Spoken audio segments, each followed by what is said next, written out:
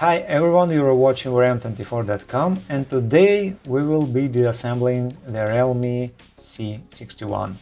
First we need to remove the SIM and memory card tray. To do this we use a special ejector tool. Push the tray out and set it aside. Next we need to heat the back cover to approximately 70 degrees Celsius or 160 degrees Fahrenheit.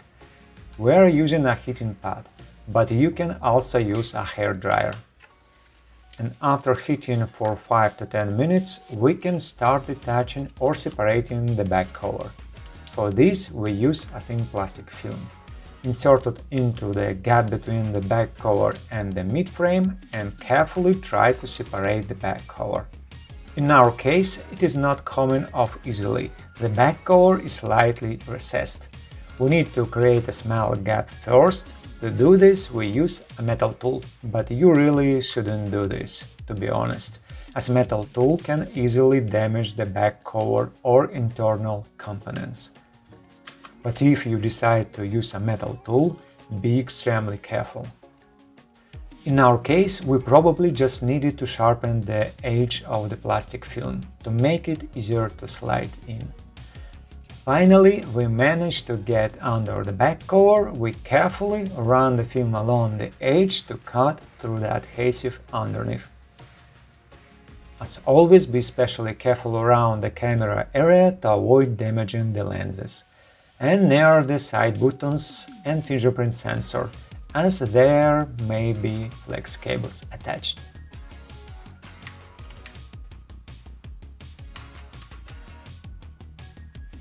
We have now removed the back cover. Next, we need to protect the camera lens. Carefully cover it to prevent dust from getting inside. We apply the protective film not on the lens itself, but on the rim around the camera.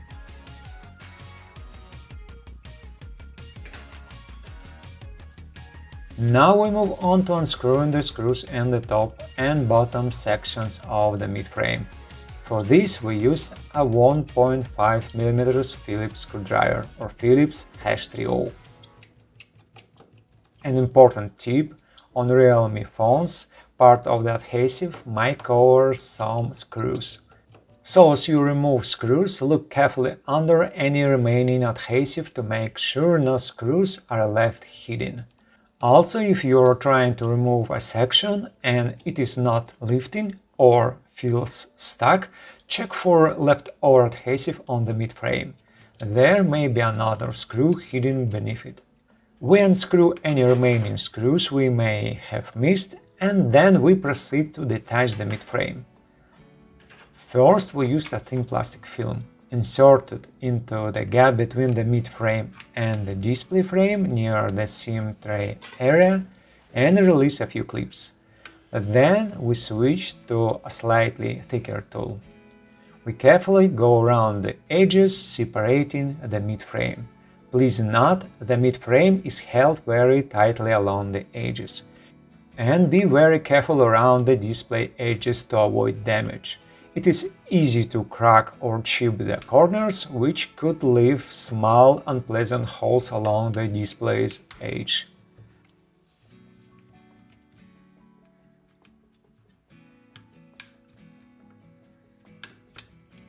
We have opened the mid-frame and gently flipped it over. As you can see, the fingerprint sensor has fallen off the mid-frame.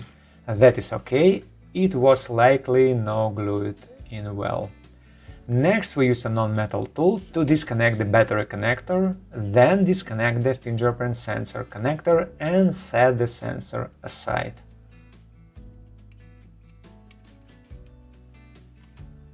Now we move on to the bottom section. First, we remove the speaker. Look for the correct spot where we can pry and lift it. After gently prying it up, we see that it is not the speaker itself, just a cover with the contact pads. The actual speaker is built into the display frame. Then we disconnect the interboard flex cable and the coaxial cable connector. Now we can remove the subboard. It is held in place by two clips. one at the top and one at the bottom. Be very gentle and don't force it. Subboards are typically quite thin and fragile, and it is easy to damage them. Again, look for the right spot to gently pry and lift it up.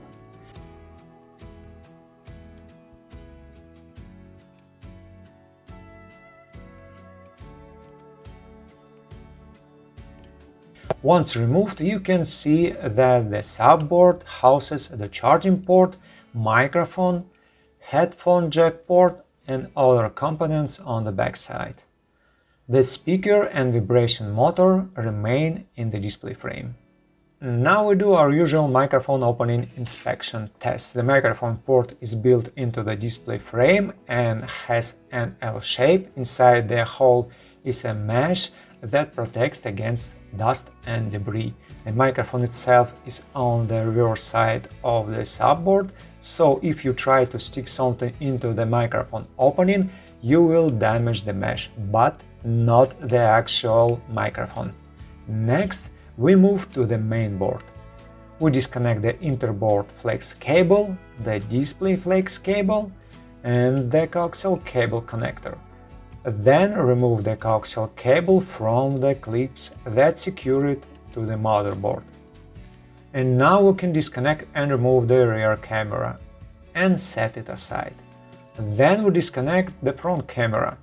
It is a good idea to cover the lens to prevent dust from getting on it. Set the camera aside. And now we can remove the main board, just like with the other.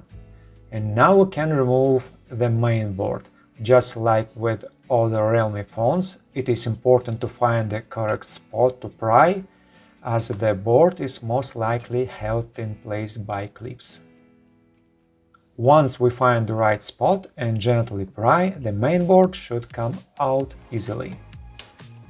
And we will notice a thermal paste applied to the back side of the board. Finally, we move on to removing the battery. There is a transparent film covering the battery. There is also a black pull tab in the center that we will need to lift carefully. First, peel back the transparent film so it doesn't interfere or hold the battery in place. This allows for easy removal.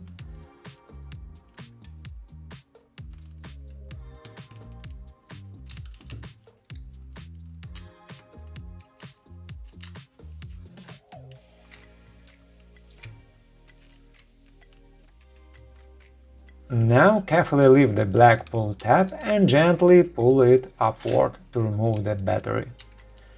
Underneath the battery there is a clear adhesive layer that protects the interboard flex cables.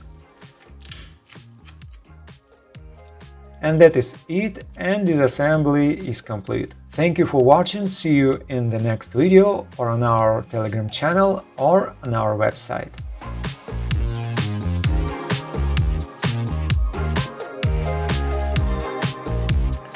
Okay guys, now we're done. Thank you for watching. If you like what we do, please consider subscribing to our YouTube channel, read our articles on our website.